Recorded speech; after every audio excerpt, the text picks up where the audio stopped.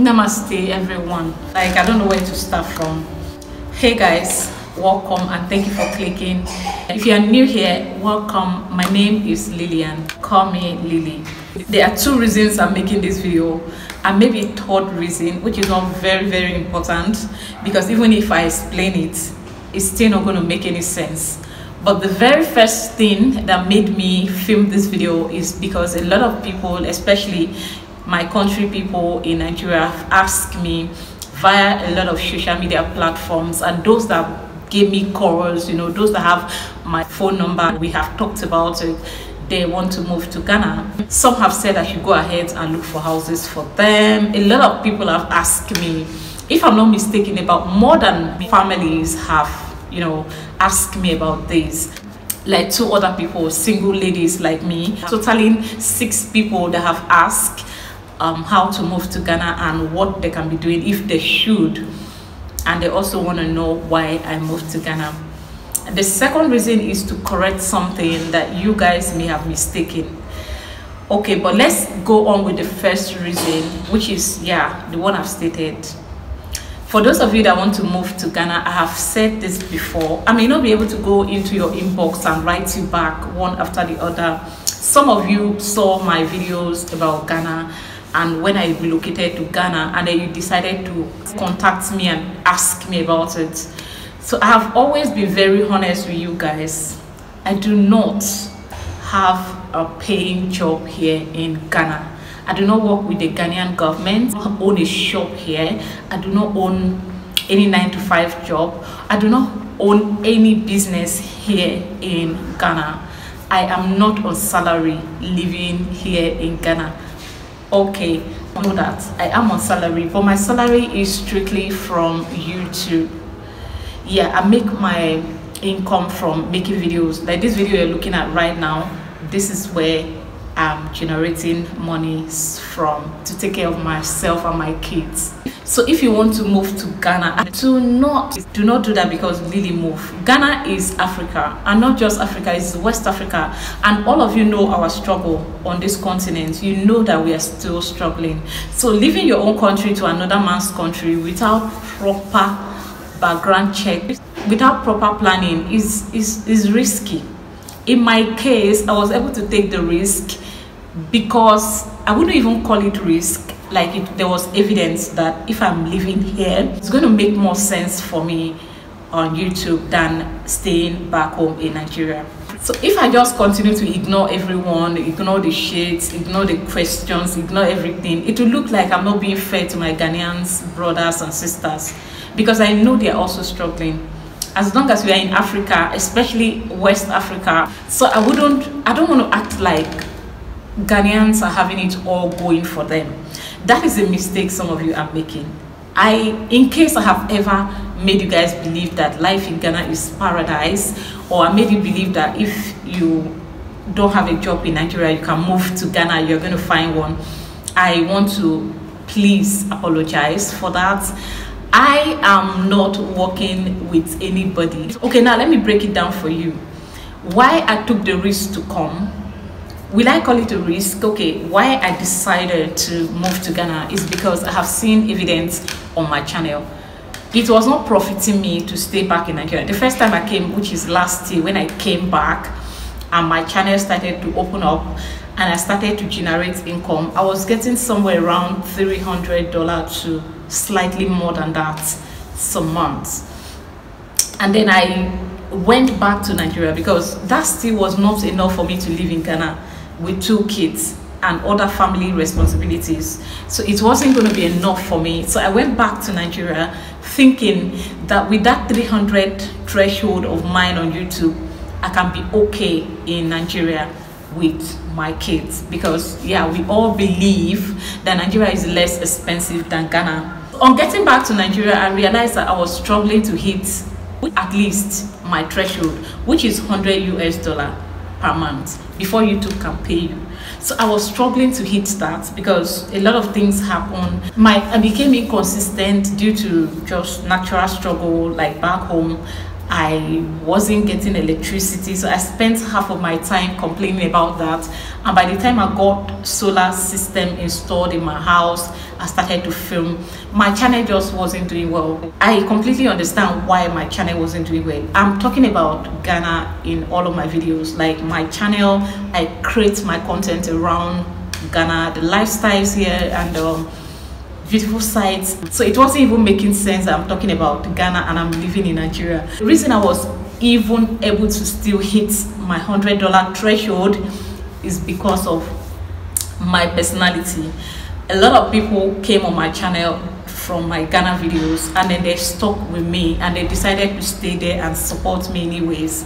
So it wasn't making any sense for me to struggle to reach $100. So I decided to leave my kids and then come back alone. I wasn't coming back alone to come live in Ghana. No, that was not my plan. My plan was to come back, make some money, send to my kids, take care of myself, go back and maybe buy a camera or something, just improve our lives back home. What I was thinking is I wasn't going to be with my kids as I would want to, because I may have to be traveling to Ghana and then leaving them in Nigeria and then always sending support and always going home, because I didn't know that I was going to be able to get my own apartment this soon. So on getting back here, and then God decided to break me through, like he decided to help me. I came back at the right time because I came back around Easter, and then a lot of people told me about Kowu, and then on getting to Kowu helped my channel to trend. Do you understand? So I made a lot of videos and that helped me to generate some income, and like I made quite not bad amount of money from the Kowu videos. That was enough to do some things that I've been able to do so far. Some things, okay, not all, some things that I've been able to do so far. And then when I went to Kowu and came back, I see that as long as I'm in Ghana, my channel wasn't doing badly. Even though I wasn't earning as much as I earned during the Kowu trip, Kowu Easter period, my channel is still not bad. Whatever I'm earning can sustain me and the kids, like to eat food without me having to go depressed, thinking of how I'm going to feed them. Why should I continue to go back home and live there because it's cheaper and while I'm not earning anything? I'm like, okay, it's better for me to come back to Ghana with my family. Whatever we can earn, we'll eat it. The worst that will happen is that I'm not saving money. Yes, no problem, but we are surviving. My kids, at least one of them for now, is in school, and we are eating 3 square meals, which is not bad. And we are not didn't come to Ghana because Ghana is better than Nigeria. Okay, here, to be honest, the lifestyles in Ghana here is different from back home. Here, I have always said this, even though some people don't want to hear, there is electricity. Here in Ghana, as a Nigerian, Ghana will look like paradise to you, especially a Nigerian of my class. I'm not from a rich home. I've never tasted wealth before in my life. All my life, I've always struggled to take care of myself and take care of people that depend on me. For me, I can proudly say Ghana offers me better opportunities than Nigeria. It doesn't mean that I said Ghanaians are not struggling. It doesn't mean that I said that you should come to Ghana. Do you understand? There are no goats here that you can just go to the streets and pick. If you do not have a job, don't come here. If you are lucky and your company back in Nigeria or any other country decide to post you to Ghana, it's good for you because they are going to provide accommodation and other expenses. It's going to make living here a bit less expensive for you. Living in Ghana is not for the faint-hearted, but for me, I would rather live here, work all of my money and use it to take care of myself and my kids than to go back to Nigeria where I'm not making any, where I'm struggling because it's cheap. I have to go back there or to live there to prove to anyone that after all, Ghana is not better than Nigeria. I will not be doing that. So in case you want to come to Ghana, please don't say you moved to Ghana because of me, okay? If I inspired you, always ask questions. And I like the fact that some people have been asking, how do you do it? How do you get? For me, because I'm earning, whatever I'm earning comes US dollar. Do you understand? So even when there is increments on prices of things out there, my whatever I earn is still going to meet up. I mean, the more dollar increase, the more things outside increase. So whatever I'm spending is still going to meet up. I don't know how to explain that. So don't come to Ghana solely because I did, okay? I did because I can say like I live here. I'm not, I do not have any business with the world out there. I can decide not to go out for 2 days, except for the fact that I must go out to buy food, bring it to the house, go here, get this and come back. I do not wake up in the morning, get dressed, go to work to make money, or I do not get up in the morning, dress up to go out there to just, you know, anyhow, anything to bring home. I don't know that way here in Ghana. So if you want to come to Ghana, even if you have all your immigration papers complete and you want to live here, if you do not have a good, well-paying job, it's going to be difficult. I've heard that before. Oh, why will you go to Ghana? It's too expensive. How was I living in Nigeria that is not expensive without any money? So is it not better for me to live in a country that is expensive, but I'm making something enough to eat, rather than go back to my own country and live there because it's cheaper? I don't know if it makes any sense.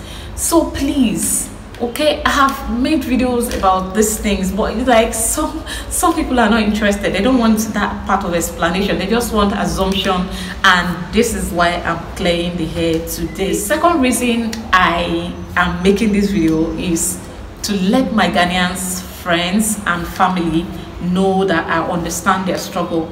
It is not rosy anywhere. In case it has looked like a foreigner came here and is enjoying life, oh, so why are we not? If you are not, it's not that. Do you understand? That is because whatever support you guys are giving me, it comes from outside of Ghana. It comes in the United States dollar. So even if I'm earning like $100 and someone is earning 700 cedis, or fine, someone is earning 1,000 cedis and I'm earning 100 US dollar, if there increase on prices of things, or you never can say, the dollar can just decide to go up as higher as, you know, 800 cedis. Do you understand? I'm still going to be able to survive because my money is always going to rise alongside the cost of living. So I want you guys to know that I totally understand your struggle. Nowhere in Africa is easy. That is why when you move to your Western countries, a lot of people will throw a party, a lot of people will respect your family, a lot of people will congratulate you for moving to Canada or maybe the United States or the UK. That is because they know that there are jobs opportunities in these countries that I have mentioned. Now, if you are moving from Ghana to Nigeria, I cannot tell. But if you are moving from Nigeria to Ghana solely with the aim of looking for the work, I cannot guarantee you that. I have always said it. It's not like I'm saying completely that there are no jobs out there. I cannot tell you because I don't know, because I have never attempted to get one, and I do not have any currently. The only job I have now is sitting in front of my mobile phone, talking to you, you know, living my life anyhow, my imperfect life with you guys, and you guys come here to watch, and I get something little to feed my kids and myself.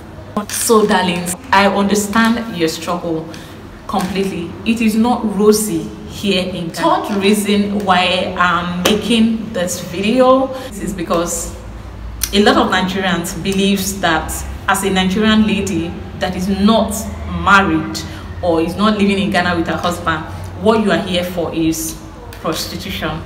That is, I see that a lot on the comment section, and I don't used to feel bad about it. I totally understand. And some of the time, most of the time, people telling me that are women, especially when I do something they are not in agreement with, the first name they call me is Shawugana, which is totally okay, no problem.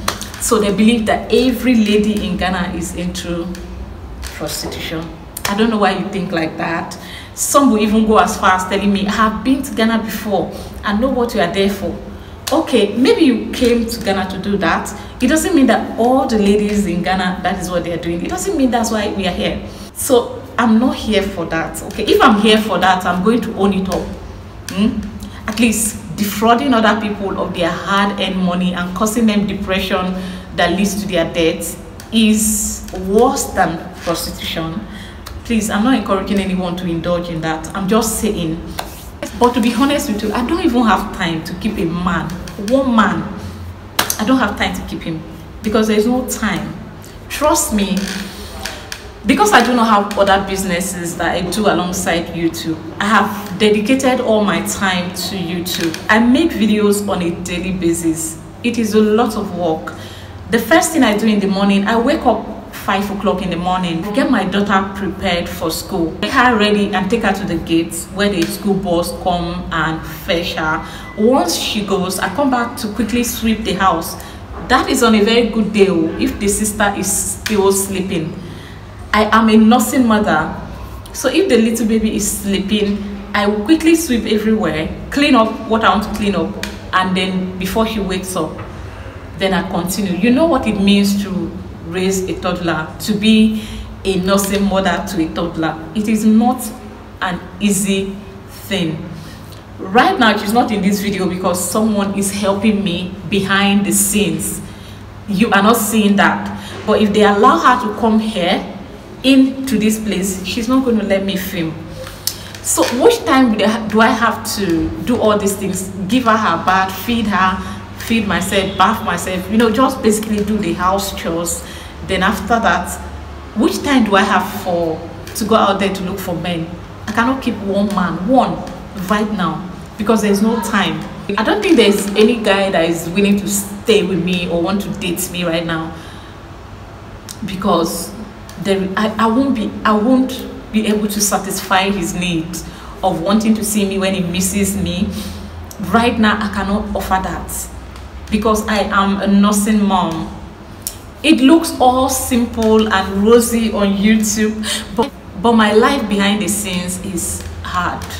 I'm not complaining. I love my life right now. At least I've gone past the stage where I was doubting myself, like I wanted to just end it all. Right now, I'm at that stage where opportunity have been presented to me. YouTube had helped me, and God bless Motherland Ghana. Now they have given me a platform to make money, feed me and my kids. So it's up to me now to sit down here and lament, or pick up my phone and make the little coins that I'm making to sustain me and my kids and keep me away from all those things that you guys think I'm probably doing. So I hope that we clear the hair. So if you want to move to Ghana, don't do it because I did, okay? And I hear this, a lot of people saying a lot of people are depressed in Ghana. Even in the UK, people are depressed. People are depressed in the United Kingdom, okay? People are depressed in Canada. People are depressed in America. It is not easy anywhere. The increments in prices of food or whatever you see or anything is global. It's not just in Ghana or not just in Nigeria. People say Nigeria is cheap. I have lived in Nigeria and I am here living in Ghana. It wasn't cheap for me living in Nigeria. Even with the fact that I wasn't living this lifestyle that I'm living right now, it was still not easy for me. It was still not easy for me. You get it? So if I'm here and I'm feeling comfortable, I'm not trying to say Nigeria is bad or you guys how will you leave Nigeria to Ghana in search of opportunities? I didn't come to Ghana in search of opportunities. I came to Ghana to embrace opportunities that had been given to me by Almighty God. So please, don't always let your life be based on another person's life. You're going to make mistakes, trust me. You're going to make mistakes. It's not easy anywhere. People in Nigeria are depressed. People here, some people are depressed. The good thing about Ghanaians is that they may not complain. They are not like us that want to own the whole world at once.